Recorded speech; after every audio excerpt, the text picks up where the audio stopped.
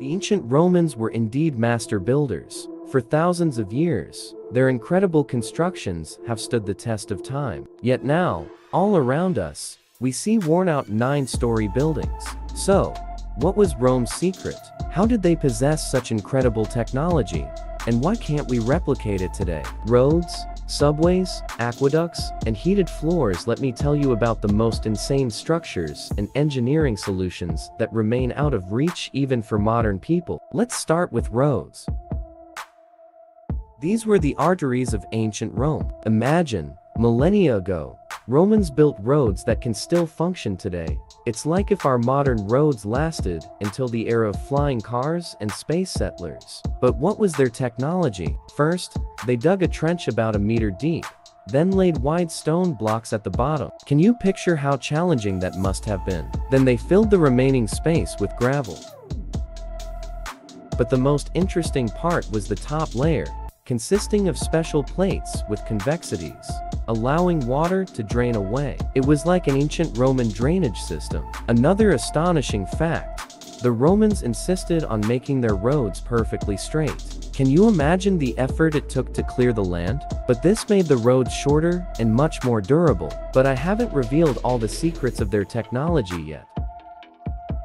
Let me show you the craziest buildings that are still standing today. The most amazing thing is that these constructions have been perfectly preserved for thousands of years. Take, for example, the Masoncari, a square house built in the early days of our era. Yes, it's been standing for over 2,000 years, and it only needed a minor cosmetic restoration in the 10th century. After that, it turned into a museum, delighting visitors to this day. And how can we forget the Colosseum, the symbol of Rome? Built in just 9 years with the help of 100,000 slaves brought from Judea, its walls, made of tuff and marble imported from distant lands, seem indestructible today. Yes, the ancient Romans certainly knew how to build. And what about the Tower of Hercules in La Corua? This lighthouse, built in 117 AD, still guides ships from its majestic cliff. Imagine, it's the only working lighthouse built by ancient masters that's still in operation.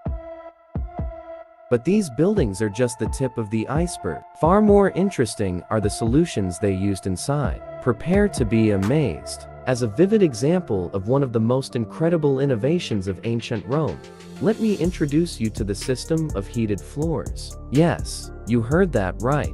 The Romans invented heated floors over 2,000 years ago. This technology resembled modern heating systems, except instead of water, hot air was used. The system consisted of 2 clay hollow columns installed under the floor. This solved 2 problems at once: the danger of fire and smoke. Back then, fire was the main source of heat, but buildings could easily catch fire, and smoke posed a real threat to life. In the Roman heating system, the floor was raised, allowing hot air to circulate beneath it without coming into contact with the room.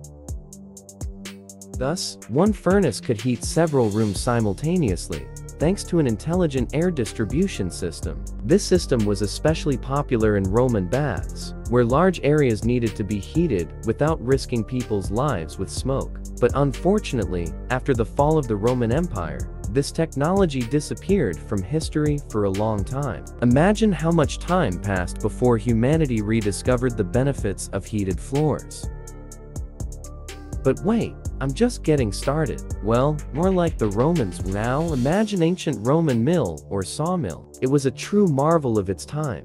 Not just a mechanism, but the embodiment of every builder's dream back then. The mill consisted of a saw driven by a water wheel. It was somewhat like a modern conveyor, but without electricity, relying entirely on water power. With this device, the Romans could cut huge amounts of wood and stone, saving tons of effort and time.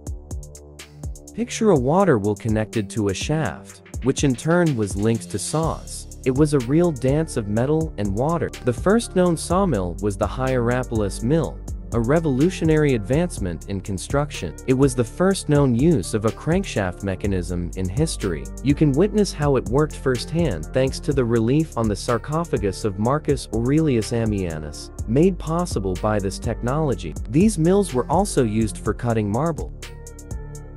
The Roman poet Ausonius described the sound of a water-powered saw cutting marble. Imagine, it was something between a chainsaw and the sound of water. Thus, the Romans created their famous tiles used for building facades. But of course, all this required water. Where did they get it from? Making slaves carry buckets back and forth? No, the Romans came up with a more elegant and advanced solution: aqueducts.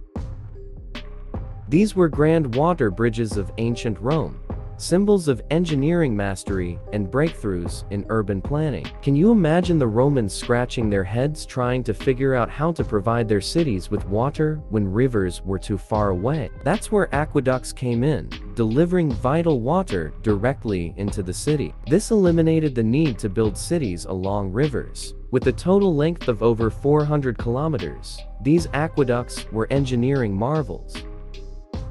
They not only provided clean drinking water, but also water for technical needs. This solution allowed cities to expand in any direction, dependent of water bodies. Some aqueducts were built with a steep slope to create pressure, effectively functioning as full-fledged water pipelines. Most of the aqueducts were hidden underground, neatly bypassing natural obstacles, while deep valleys were crossed by bridges where water flowed in lead, ceramic, or even stone pipes, called ducts.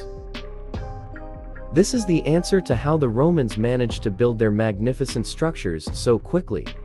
They didn't burden their workers with useless physical labor. Instead, water was delivered, and the slaves focused on building walls. But wait, there's more to the Romans' cunning craftsmanship. They were not only masters of road construction and aqueducts, but also virtuosos in creating vast interior spaces. You know what their main trick was?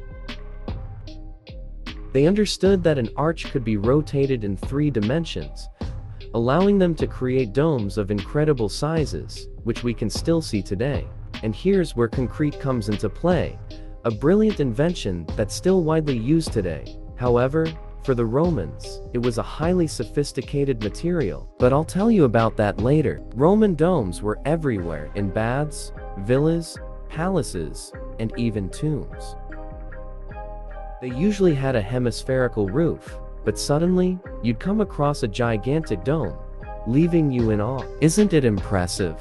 To support such domes, walls were made wider at the base, and sometimes the dome was covered with a conical or polygonal roof, showcasing a variety of forms, from small saucer domes to segmented and ribbed domes. The dome structure was built from wooden beams covered with a special brickwork, allowing for even load distribution. So why use concrete?